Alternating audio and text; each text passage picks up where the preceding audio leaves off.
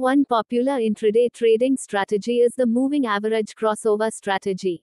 This strategy involves using two moving averages of different time periods to identify trends in the stock price and generate buy and sell signals.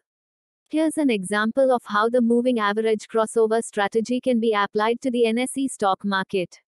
Determine the time periods for the moving averages. The most common time periods used are 50-day and 200-day moving averages.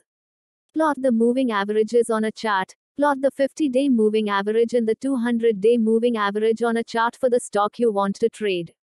Look for crossovers. When the 50-day moving average crosses above the 200-day moving average, it's a bullish signal and a potential buy order. When the 50-day moving average crosses below the 200-day moving average, it's a bearish signal and a potential sell order. Use indicators to confirm the signals. To confirm the signals, you can use technical indicators such as the Relative Strength Index (RSI) or the Moving Average Convergence Divergence (MACD) to analyze momentum and strength of the trend. For example, let's say you want to apply this strategy to the stock of Infosys Ltd.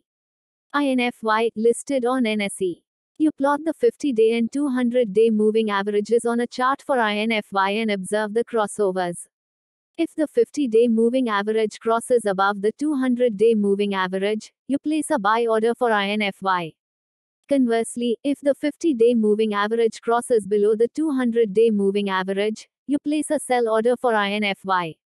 To confirm the signals, you can use technical indicators such as RSI or MACD.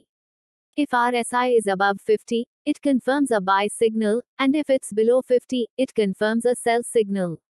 It's important to note that no strategy is foolproof, and it's always wise to use risk management techniques such as stop loss orders to limit potential losses.